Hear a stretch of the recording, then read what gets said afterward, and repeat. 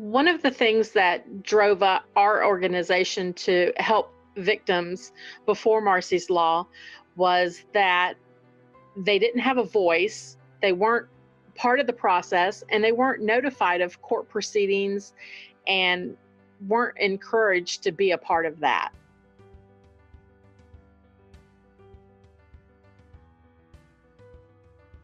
The biggest change since Marcy's Law in Florida has been um, that the victims' names aren't just automatically released.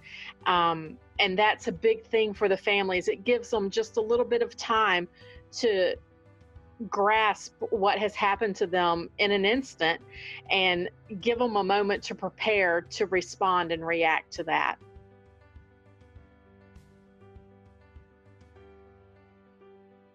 During these times, this is nothing that our nation has ever faced before. And we're already dealing with anxiety and stress and not understanding what we're having to deal with as victims.